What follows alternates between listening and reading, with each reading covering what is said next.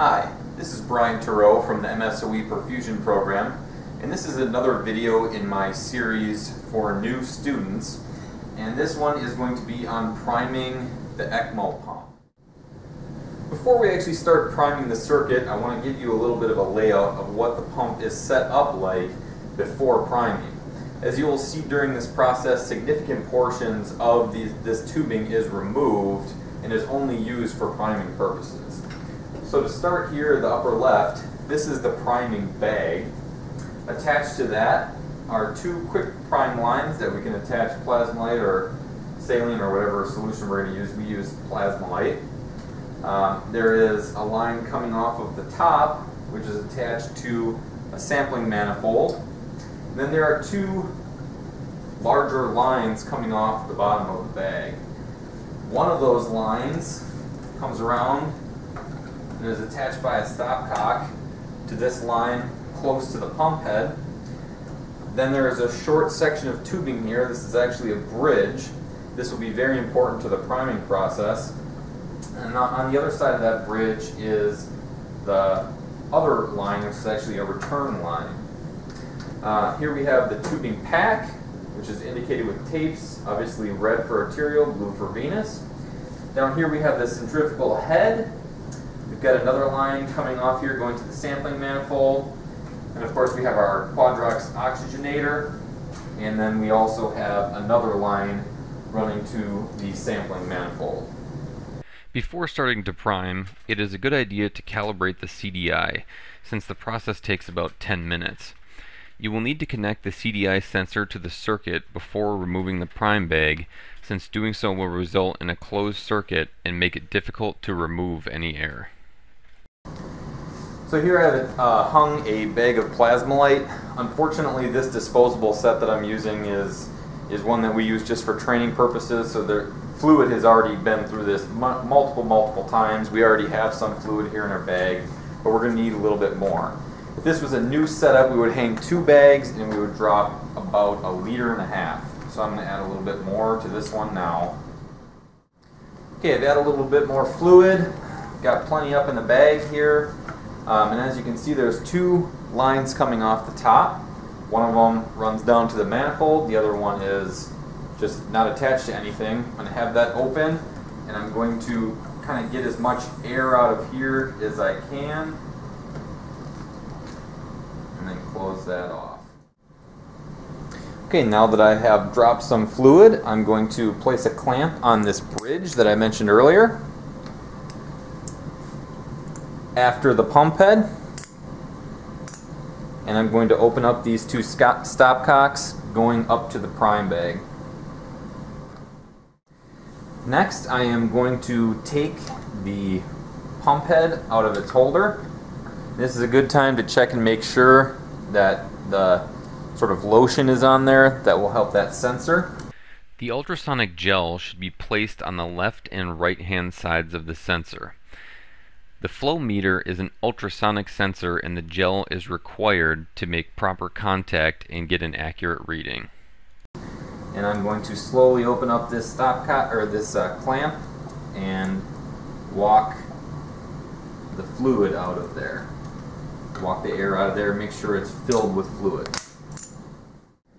Now I'm going to come around to the front of the console, turn on the pump,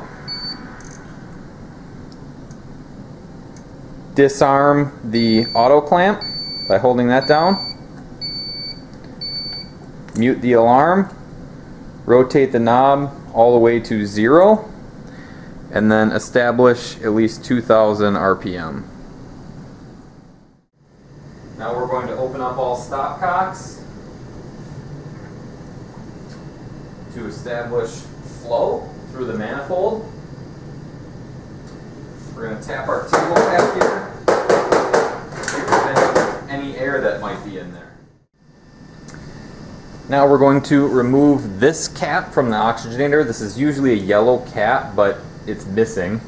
And this is going to vent the oxygenator to air.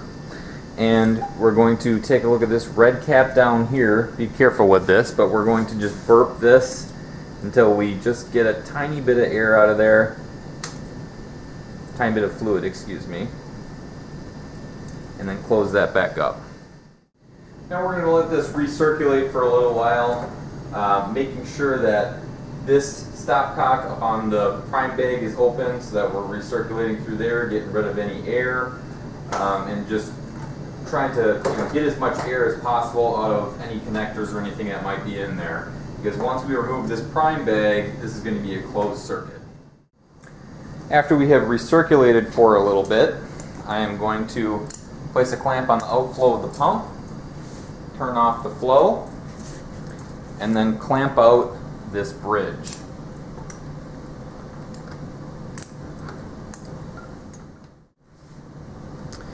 Next, I am going to close both of these stopcocks to the bag, and then I'm going to remove these lines. I'm going to do the top one first, and then you can just take the cap that was on that stopcock. If you can, try to get just a little bit of fluid coming out of that port so that you remove as much air as possible.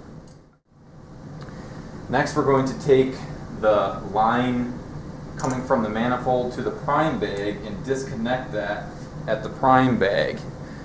So here I have just clamped this line to prevent any fluid from coming out, and then we are going to remove this stopcock,